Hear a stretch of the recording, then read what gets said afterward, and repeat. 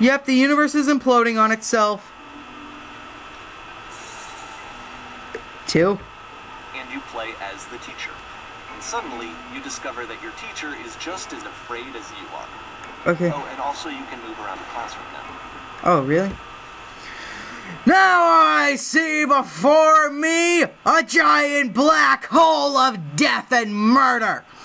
They say if you stare into the abyss, it will stare back at you. But what I say is that no!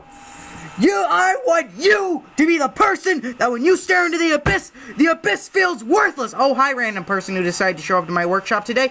But the point of the matter is, the abyss has got nothing on you. You will make the abyss feel like nothing.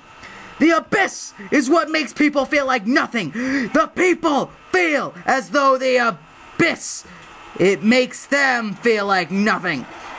But no, you will make the thing that makes people feel like they are nothing feel like nothing. It's like giving an Oscar to Leonardo DiCaprio. It's weird, like an Amish boy trying to blow the light bulbs out of his birthday cake. You get the point. I want you to be the very best, like no one ever was. To catch them was your real quest, but you failed because you were not good enough.